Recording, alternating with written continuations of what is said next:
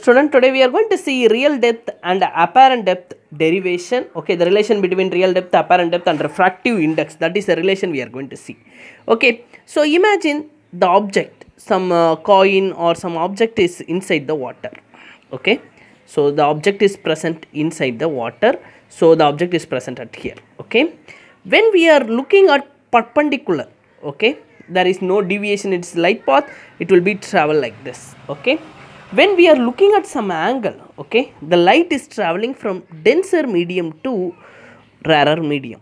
The light is deviated away from its path. Suppose the light has to travel like this, it will deviate away from the path because of the light is traveling denser to rarer medium. Okay, so this I am taken angle of incident, it is which one is present in the water.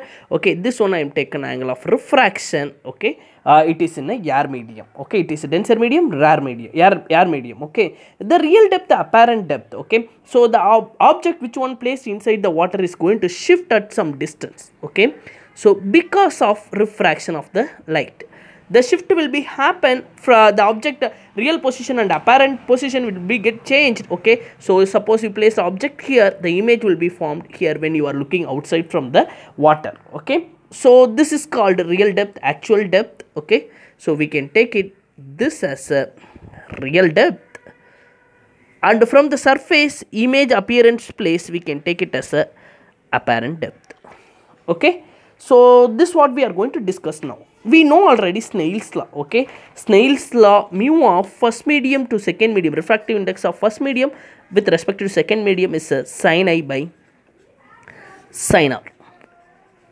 Here first medium is water medium, second medium is air medium, is equal to sin I by sin R. According to the reversibility principle, 1 to 2, it's 2 to 1 is equal to 1. Okay, so here 1 is first medium is air medium, second medium is water medium to air medium is equal to 1. Okay, now we have water medium to air medium, we are going to find air medium to water medium because absolute refractive index always less than 1 greater than 1. The first medium we have to take it as a air medium, that is 1 divided by water to air. So already we know water to air is sin I by sin R. Okay, so I got 1 divided by sin I by sin R. So sin R you can take it as a numerator. Okay, so mu of A to W, refractive index of air to water, water with respect to the air, sin R divided by sin I. So this only we got from the diagram. Okay, now we have to relate with real depth and apparent depth. Okay, so again we have to look at the diagram. Okay, so now I am taken this as a A, this as a B. Okay, so angle we can take it this as a incident angle. So this angle is equal to this angle, it is an incident angle. Okay, this as a refracted angle, that angle is equal to this angle R. Okay, so now we have the two triangle, one is a OAB, another one is a IAB. Okay, so one triangle is like this, OAB, another triangle like this, IAB. It is a real depth and this is a apparent depth, and it is angle of I, it is angle of R. Okay, now again for first we will take it, it is a bigger angle. Okay, it is this angle OAB. Sin I is equal to opposite is AB, our hypotenuse is it is OA, sorry OB. Okay, sin R, it's small triangle. Okay, this is sin R triangle. Okay, so opposite is again AB, hypotenuse is IB. Okay, so like this we can take, we got. Okay, so now we know, we have the equation refractive index of A to W. Refractive index of A to W is a sin R by sin I. Okay, here what is sin R? So sin R is it is AB divided by IB. Sin I is AB divided by OB. So just I am doing as a cross multiplication, AB divided by IB. So denominator I am taken as a numerator. So OB divided by AB. AB get cancelled. So we will get the answer as the refractive index of A to W. That means A to water, air to water, OB divided by IB. OB divided by IB.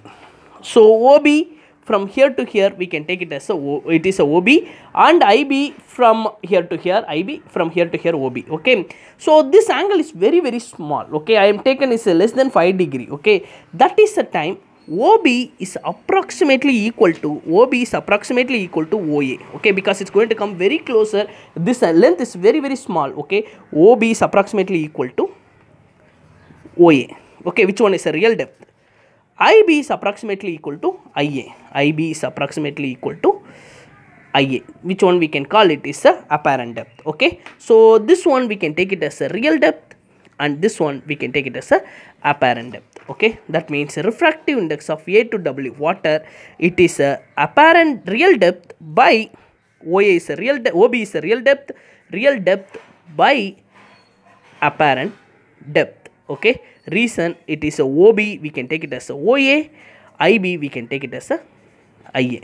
Real depth by apparent depth we can take it as a refractive index. Okay, now equation is going to continue. What is the shift is going to produce? Okay, so shift means IO is the distance of shift. Okay, OI also, OI is the distance of shift, that we can take it as it is AO minus AI. AO minus AI. AO is a real depth. Okay, real depth minus apparent depth. This one we can take it as a shift. Okay, now I am going to take it real depth as a outside. So if you here there is no real depth, just I am multiplying and dividing. We can do real depth multiple and divide. Okay, real depth and real depth, you can take it as a common. So real depth is equal to 1 minus apparent depth by real depth. So apparent depth from numerator I am bringing as a denominator.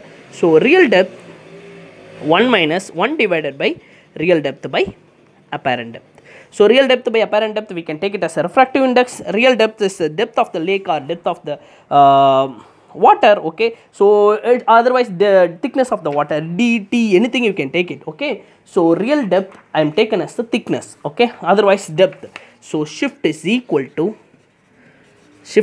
real depth we are taken as thickness or depth of the lake. Okay, 1 divided by 1 minus 1 divided by refractive index of A to W. Okay, according if any other than water refractive index means according to the liquid you can change it as a refractive index. Okay, this is the shift, it's going to rise from depth to some height. Okay, that is the relation between real depth, apparent depth, shift. Thank you for watching my channel. If you like my channel, please subscribe.